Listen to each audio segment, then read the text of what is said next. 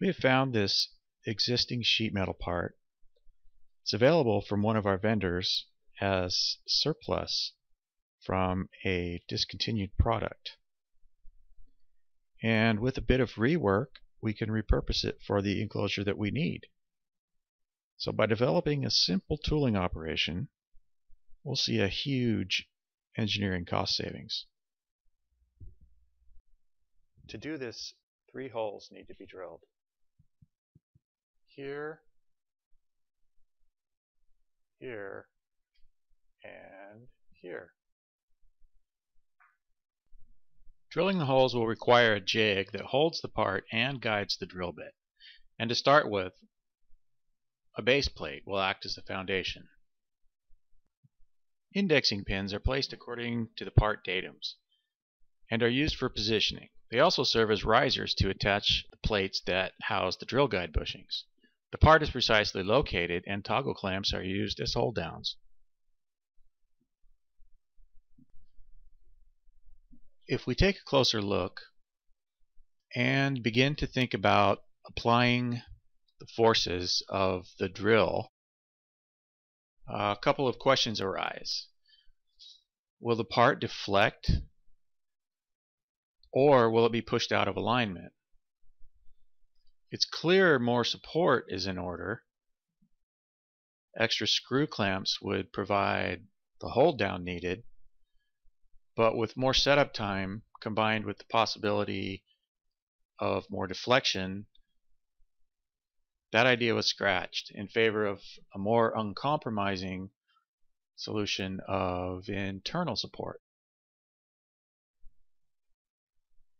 The flanges you see here on the part are obstacles to getting inside to put any kind of backing, like a simple block-like structure.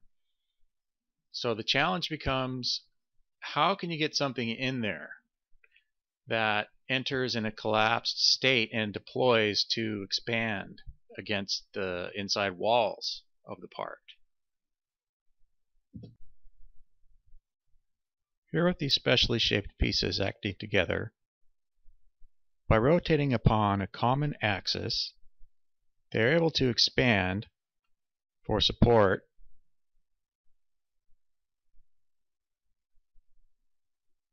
and collapse for removal.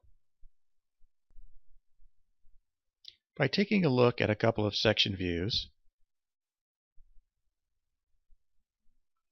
you can see that we have good contact inside,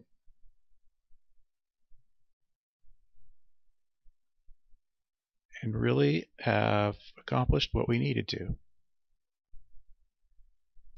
Back on the tooling bench, we make use of a plunger toggle to put together a mechanism that moves the supports in and out to lock them in place for drilling.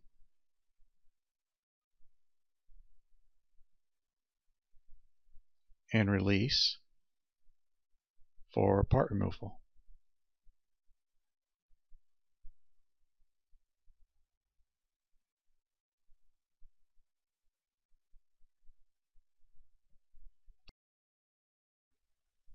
Here comes the part into the tool, and it's ready for its final drilling operation.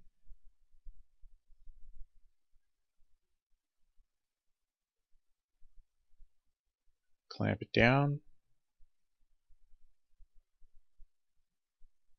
lock in the supports, and it's ready to go.